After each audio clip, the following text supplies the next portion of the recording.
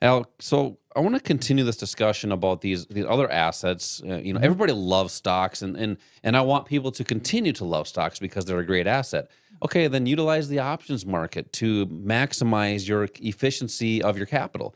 But also, you can still trade the stock market with the futures Futures. market. Mhm. You have the major indexes, the S&P 500, the Dow, the Nasdaq. So you can still participate, but it's just being more capital efficient, and that's what it's all about in our everyday life, maximizing each dollar that you have. But you have to really understand how the market actually works. How does the stock market go up? How does the stock market go down? What drives price? Who is driving that? Because we know the institutions control about 90% of the money in the market. Right. Okay, who's always making money? The institutions are always making money. They're always capitalizing on the novice investor, which is the Hmm. public. So what do we want to do? Trade like them. And our sponsor, Online Trading Academy, has a core strategy that's designed to teach you to make those better investing decisions, and is based off of supply and demand, which is how anything moves in price, anything in life. Talk about supply and demand, what that really consists of, and some of the tools that Online Trading Academy, our sponsor, likes to utilize when making decisions in the market. Well, the relationship between supply and demand in the markets and buyers and sellers. So that relationship between buyers and sellers is really the key thing. That's the important thing to concentrate on to decide or determine when the price is going to either change directions or continue going in a certain direction, maybe the beginning of a trend, the end of a trend. Because the facts are, and this really is something that you can't argue, when there are more buyers than sellers, the price of anything is going to go up. When there are more sellers than buyers, the price is going to go down. So it's that relationship. When you have a balance of buyers and sellers, not much is going to happen with price. But all of a sudden, if you have a huge buyer that comes in that changes that relationship and causes an imbalance between the buyers and the sellers, price is going to go up. What happens? How does that happen? Is that you and me putting our money together, Josh, and buying shares of something? Unfortunately, no. But it's companies like Goldman Sachs or people like Warren Buffett. I used that example before where he wanted to buy $10 billion worth of IBM, 64 million shares. With the way the markets function is that as soon as that relationship between buyers and sellers changes, as soon as there are more buyers and the price starts moving up, that causes more of an imbalance. More people then jump in and start moving the price up. What the institutions want to do, and this is one of the edges that they have, they're utilizing tools that require maybe tens of millions of dollars to utilize.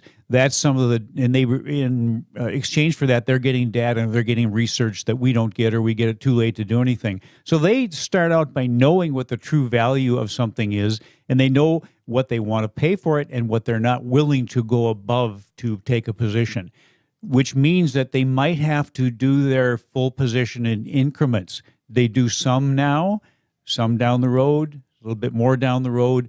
Those are things that we can take advantage of. Our core strategy was built around that concept and put together by people that actually worked in Wall Street, worked on the floors, and saw the impact of order flow. When there are unfilled orders that come into the market or unfilled orders that short the market, that's when price changes. That's when you have the ability to have the best trades, the highest quality trades, which give you a low-risk entry with high profit potential. And understand, when you go into retirement especially, there's three main things that you have to concentrate on. Number one is protection of what you have worked so hard for.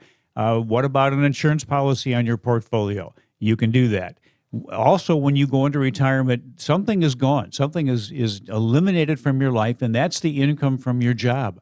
What are you going to do to replace that? Well, there are assets you can use. There is an asset that you can use both for protection and for that, that replacement, and then also to help grow your assets, and that's options. You can use options on your stock, and stock are really long-term. That's probably the best asset you can have to put together for your retirement, but you can utilize the options to make sure that the profits from those in equity positions stay with you. You can also use options to increase the profit potential that you have with those equities. And you can also use options in different directions to, again, participate if the market is not going in your favor, if the market's sideways. You mentioned inflation. We've talked about Warren Buffett a couple of times. Warren Buffett right now has $16 billion in cash that he is not willing to put into the market because he's not seeing what he feels are real values. Warren Buffett waits for the market to crash, then he sees the values, then he gets in. But that doesn't mean he's not participating now. Even though he has that $16 billion on the sidelines, when the market does go down, he's making money, and he does that using options. He will make probably $7-8 billion a year using options. It really doesn't matter to him if the value of some of the stocks that he owns goes down. He has an option that hedges that can eliminate or reduce the loss or maybe even make a profit on any downturn in the stocks that he has. Those are things you can use, and those are things that we talk about in these classes. Yeah, what's happening right now with the financial markets, the stock market, it's chugging along and it's doing really well for a lot of people. And there's still a lot of people, even though they're seeing record amounts of brokerage accounts opening up right now. Right. There's still a lot of people still not participating, and it's unfortunate because these are a great opportunity for people to utilize. But the great thing about that, Josh, with the people that aren't participating, is they are sitting on the sidelines with trillions of dollars of cash ready to come in the market, and a good, strong majority of them have already said they are willing to put their money into the market. So the potential, the opportunities coming down the road are phenomenal. Yeah, and what's unfortunate too is when people, a lot of people are brand new to the stock market. We get a lot of people that come to these investing classes and they are new. They just don't know how to do it. And so you know what they do? They do nothing. Right. With learning how to do that and understanding what proper tools you need, Al, you still have to have a plan, right? So what do you think of a couple different things that you would need in a plan to get started? What are those real quick? Yeah, I'm glad you mentioned that because that's what I was going to talk about. A plan, really, the two primary components of it, number one is a timing strategy because, as we've said, the most important thing to do is identify the right price to get into anything, the right price to get out of it. And to be able to do that, you have to be able to time when the turning points take place. That's our core strategy for our students. That's the number one part of their plan.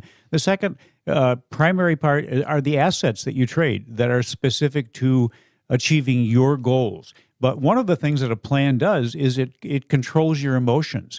And the emotions that you have as a human being are going to get in your way as a trader or investor. That's maybe the only thing that's guaranteed in the market. So that's very important to control, which you do with a set of rules that should be part of that plan. If you have the proper plan, you should never have to ask, what do I do now? That plan, you should have already planned ahead. You should know what every potential outcome could be and how you're going to manage that outcome. Yeah, it's all about knowing where you're going to get into a position, where you're going to get out, what's the proper asset to use, as Al is talking about, and then what are the proper tools and what are the proper rules. And Al, is getting close to the end of the show, and with these investing classes that you teach here at the Academy, it just helps people, I guess, take action and accountability. That's what it's all about, is being accountable for yourself, being accountable for your family, and whatever your objective is with the financial market, it doesn't matter. But you have to have a plan to do that. Al, I know you have some phenomenal words of wisdom today because you have some great wisdom. Let's hear them. Well, have you ever dreamt about how you want things to be? In other words, use your imagination to see things you would like to see in the future. To have a chance to make those a reality, are you willing to do something different, or are you just going to accept whatever happens? What you do today is going to determine your future. You're in control. You make the decisions. It might take some effort, but if what you want is important enough, today, start. Take the first step. And remember, when you limit your imagination, you're going to limit and remember, when you limit your imagination, you risk limiting your future. I'm glad you said that. I'm glad you said you are in control. This is your time. Now is that time. Subscribe to the podcast. Also check out Investing with Confidence on YouTube. Same time, same place next week as always. Until then, retire young, my friends.